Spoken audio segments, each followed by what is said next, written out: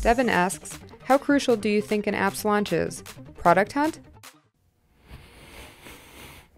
That's a really good question. Again, a layered question. I ultimately, I think if you make a great product, the answer is not that much. Snapchat's launch was non-existent. There's no freaking Snapchat launch party. There was no like big to-do.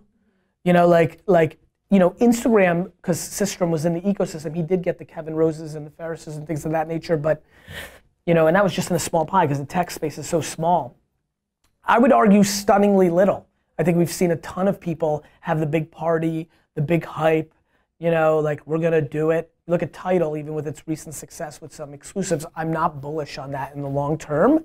They had Madonna and Hove and everybody's there, and so I think way too many people overpromise and underdeliver. I think way too many people try to sell on the sizzle and not the steak.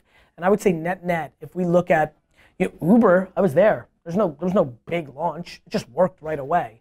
I think if we look at the top 150 apps, Musically, what was the launch for music, right? So I would actually argue that most of the apps that are successful didn't have some big launch. Early momentum is good, but we've seen early momentum fade very quickly.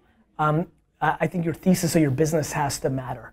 I think at the end of the day, this is absolutely tortoise and hare, and I think the turtle wins every time.